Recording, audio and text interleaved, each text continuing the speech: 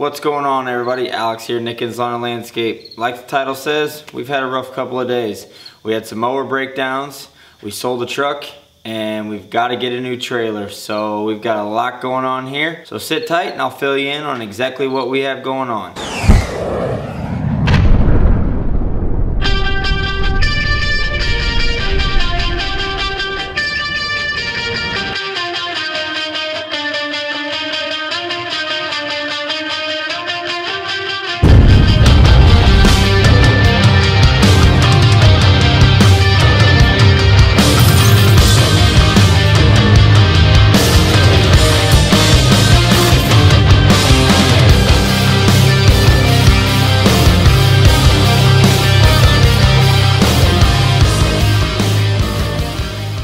So we'll start with the mower breakdowns. Yesterday, it was Tuesday, it was just a rough day. It was misting all day, it was wet, it was nasty, it was cold, and as soon as the pavement would dry up or the asphalt would dry up, it would start misting and raining again. So it was just a rough day all around. And on our last property, we had a couple of issues. We broke a grass flap cable on the walk behind, which is no big deal really, but it is unfortunate, and it does make us a little bit further behind than we would like to be. Just a little inconvenient, I guess, is how I should put it. It's not something that everybody has, and it's not something that you have to have, but for us, we're used to it. It was inconvenient. So that was number one on the walk behind, that Ferris FW35. Broke that cable. We probably broke 5 or 6 of those on those mowers, so really just kind of something that we're used to now, I guess. And the big one we had on the Z2, it was something that I've never experienced before in my 6 years of mowing as far as the breakdown. And it wasn't really a breakdown, I should say, but something was screwed up. The PTO clutch would not shut off, so the blades were always engaged. The mower would start, everything was fine, all the safeties were working and everything, but the blades were always engaged. And what happened was the PTO itself got screwed up. So quickly, once we figured out that the blades wouldn't shut off, I unplugged the PTO itself. If you've ever messed with the PTO clutch, you know that generally there's either a wire harness coming off of it that has a little plug on it, or there's just a little plug on it itself with no wires. In my case, or on the Ferris Z2, it's just a plug on top of the PTO. So I unplugged that, which told me, or which let me know that there is no power going to the PTO, and we started the mower and the PTO was still on. So it told me that it was something in the PTO itself. So luckily, since the blades were still on, we were able to finish our properties. And again, on the walk behind, we had the grass flap that was screwed up. So we were able to finish our properties, which was good. But loading that mower with the blades on into the box truck was not cool. It was kind of sketchy, to say the least, but we throttled it all the way down, and luckily it didn't hit. So we got lucky there, but we brought the mowers home. And first thing this morning, which today's Wednesday, first thing this morning, I went to my local Ferris dealer, Hartman Farm Supply. You guys have seen them in my videos.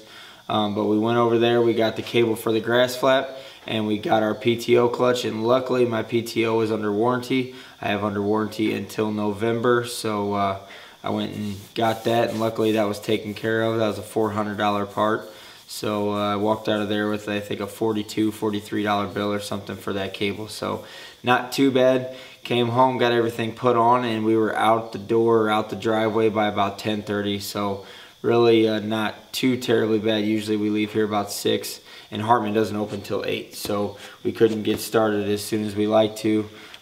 We did get started at 6 this morning. We got everything taken apart, and we did a couple other things, but we couldn't get over there. We didn't get there, I think, till about 8:15, 8:20. I had to call there and make sure that they had them before I drove over there.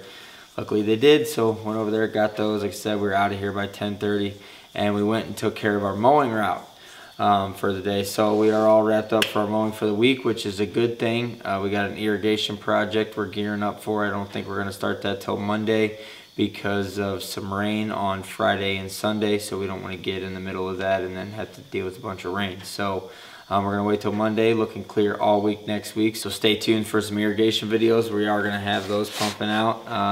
It's my first time, so that should be interesting. We'll see how that goes. Next thing was we sold a truck. The box truck, I mentioned that we had maybe found a buyer, and he is actually coming tomorrow, Thursday, or it might actually be Thursday right now. I don't even know what time it is. It's late at night. I just finished up, but he is coming tomorrow, and I'm not going to ruin the surprise. It's somewhat of a surprise. You guys will know tomorrow if you follow me on Instagram. But he's coming tomorrow to pick that thing up. He's going to hang out for a couple of days, and he'll be on his way back home with the truck. So with that being said, we have to get a trailer, and I don't currently have a trailer.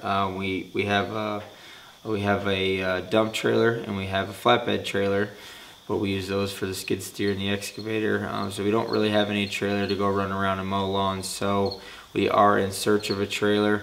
I've got a couple of leads, but nothing is set in stone. So we're gonna head out tomorrow and take a peek at a couple of trailers and see if we can't bring one home, and try to take the racks directly out of the box truck, put them straight onto our trailer, and be set up and ready to mow. And we are getting an open trailer. We're not getting an enclosed trailer. We want something as cheap as possible, so I'm looking used. I'm looking for a 16, maybe 18, something with the side rails, and then obviously a rear ramp. We'll put our green touch racks on there, and we should be in good shape. So that's what we got going on. It's a lot of stuff. We do have a few other things going on in the meantime. Hopefully going to be doing a grading job and digging out some stumps here in the next day or two. So a lot going on over here, but I did want to share with you guys some exciting stuff and some big news stuff and some big step stuff. Like I had mentioned, I'm selling the box truck to fund a new skid steer. Hopefully that's the plan in the near future. Next couple of months. We'll see how things go, but that is the plan. And with the box truck being sold, we're one step closer. So a lot of exciting stuff going on over here, but I'm tired. I'm going to bed. You guys will see a lot more of what's going on here in the next couple of days over my next few videos. So if you're not subscribed, definitely hit that subscribe button. And if you enjoyed this video, give it a big thumbs up and let me know what you thought down in the comments.